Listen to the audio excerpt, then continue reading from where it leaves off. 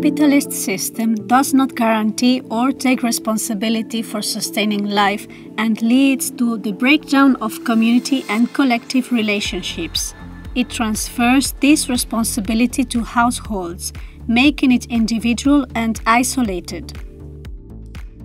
Feminist economics focuses on the role of the community in combating the isolation imposed upon us as a result of life being used to serve capital.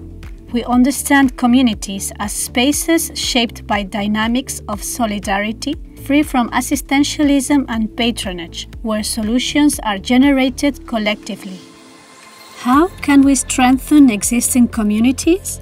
How can we build communities in places where people have already forgotten the meaning of the word? How can we do so while maintaining a critical vision?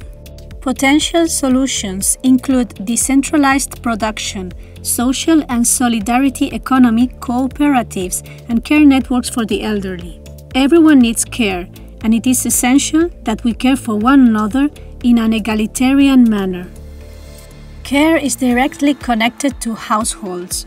We often hear that women are returning to the home because they have lost their jobs, or because their jobs have been pushed into the home by remote working. Yet, the reality is that women have never stopped being at home.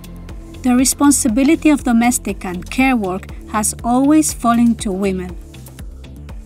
Instead of generating resources to tackle this problem, the system opts for an increasingly privatized state where public services are replaced by market services, available only to a minority. How could this situation be reversed? By developing a state that uses horizontal and democratic co-management to reinforce communitarian practices based on non-market dynamics that guarantee the sustainability of life. In order to change the capitalist system, we must adopt a critical vision looking both inward and outward. We must look inward to address the sexist, racist, and classist dynamics occurring within the community, and outward to collectivize individual problems.